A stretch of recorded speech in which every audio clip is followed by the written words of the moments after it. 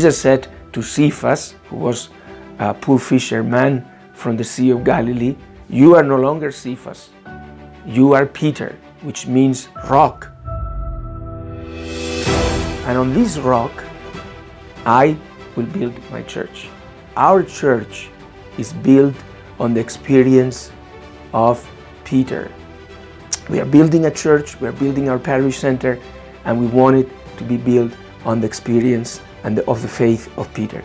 What is the experience of Peter, of Saint Peter, the first Pope?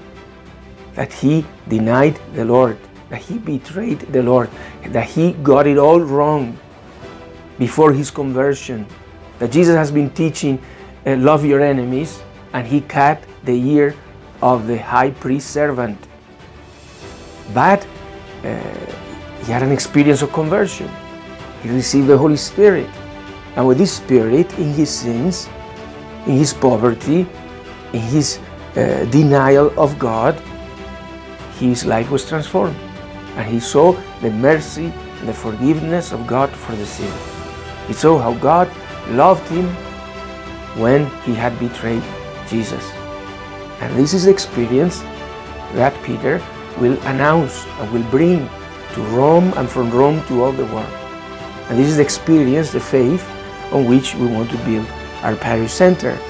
That's why at the center of our parish center is the foundational stone that we want the Pope to bless, the successor of Peter, to bless with the relics of the tomb of St. Peter.